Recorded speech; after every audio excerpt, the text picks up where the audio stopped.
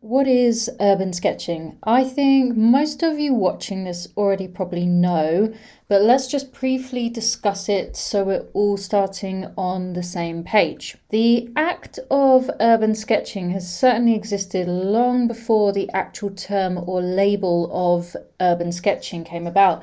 And urban sketching essentially means sketching on location. So rather than drawing from reference materials such as photos inside a studio, urban sketching is the activity of sketching from life and out on location. But perhaps just the subtle element that differentiates urban sketching from simply the act of sketching on location is that the sketch should really tell some kind of story. Story captured from real life is an important essence of urban sketching. So I just want to give you a very quick example from something I did the other day. So take this sketch I did at the V&A Museum in London as a quick example.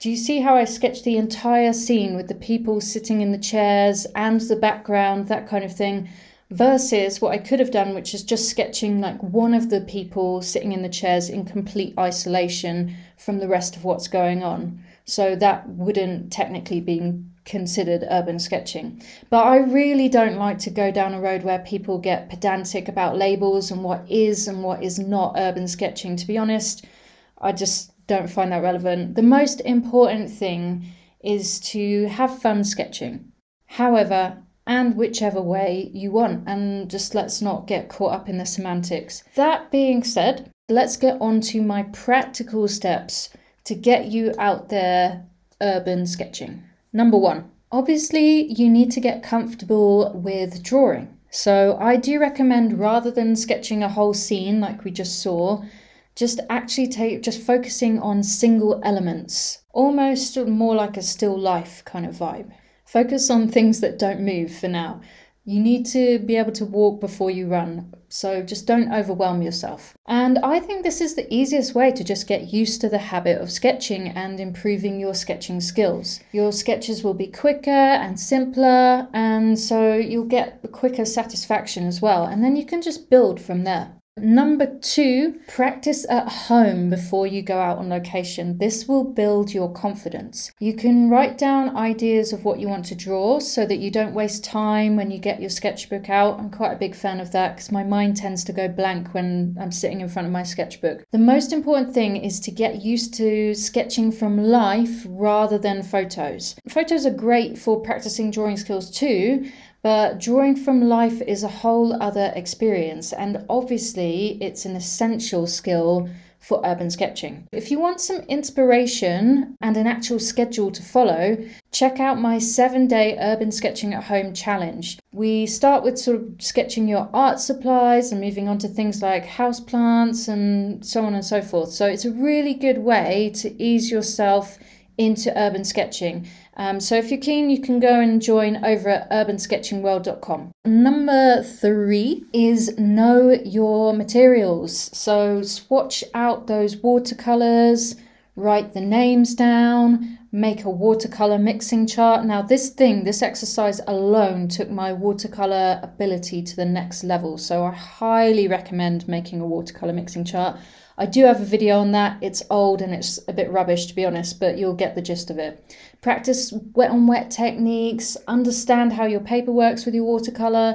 All of these things and these little exercises that you can do at home will help you immensely when you get out and sketch in public and you need to make those quick decisions. The better you know your materials and what you can do with them, the quicker you'll reach for the right tool and the better you will get. Also, stuff moves out there in the world, so sometimes you need to be quick. Number 4, get outside and sketch. So yeah, I know that's quite an obvious step, but there is only so much that you can do at home. There's only so much practice and prep that you can do before you just need to push yourself outside of your comfort zone and get yourself out in the world. I've found in the past, when you have a bit of a plan of where you want to go and what you want to sketch, this really does help to reduce any kind of overwhelm you might feel or just time wasted by aimlessly wandering around looking for something to sketch. So just pick one place and just say, I am going to sit down and sketch that. So just sit down and do it. I know it can be scary, the thought of going out there for the first time and getting your sketchbook out, but there are strategies to make it less scary. So you can pick somewhere pretty quiet.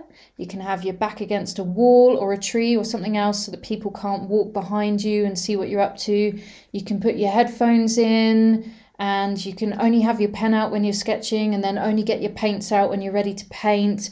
So there's just so many strategies, and I actually have an entire blog post about this over on urbansketchingworld.com, so I'll link to that in the description below. But do go and check it out. There's lots of ways to make yourself feel more confident. And I can be really shy and self-conscious, so I promise you I've come up with all of the tricks in the book to hide my sketching and put people off from talking to me. But when you start to get used to it and increase your confidence, and if people do come to chat, which I've found actually not really that often, but sometimes, a lot of people are just wrapped up in their own little worlds, then when people do come over, they're usually pretty friendly and pretty complimentary, even if you think your drawing's rubbish. So if you feel nervous about your ability, you can just tell people that maybe you're studying art or illustration, whatever, and you're just out practicing.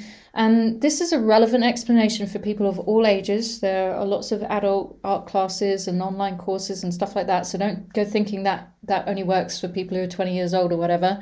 But yeah, that's a really nice way to kind of make yourself feel more comfortable if people do approach you. And number 5. Get social. So again, being a bit of an introvert, this one has made me a little nervous in the past, but luckily there are urban sketchers groups all over the world. So hopefully you can find one near you to join, and you can join a bunch of other people who have the exact same interest as you. Or you can just find some other people to sketch with, like local art groups, that kind of thing. Or the people you go out with don't even need to be sketchers. And actually, this is the most common experience for me, to be honest. So if I go out with my fiance for a coffee or whatever, I just say to him, do you mind if we sketch while I chat?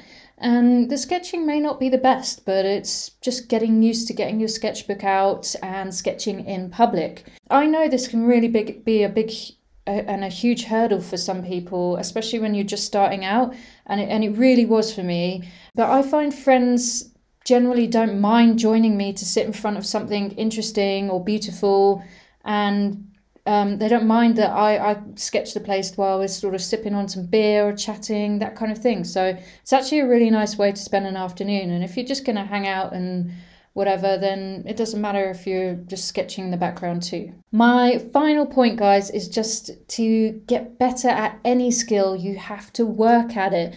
Practice consistently. And if you can't do it for a few weeks or even months, it doesn't matter. Just get started again when you can. But just keep going, because if you love it and you keep doing it, you literally can't help but get better and better. So I just want to quickly mention that I am releasing a 6-part mini-series about my sketching philosophy, as well as some further strategies on how to get started with ink and watercolor sketching, and also strategies for capturing more complicated scenes or entire locations. So if you want to receive these videos straight to your inbox, as well as get a notification on when my new course, Sketch Your Adventures, is going to open for enrollment, then please do visit sketchyouradventures.com. The link will be in the description below. So make sure to look out for my future video. I'm not going to say my next video because I'm not sure what my next video is yet, but future video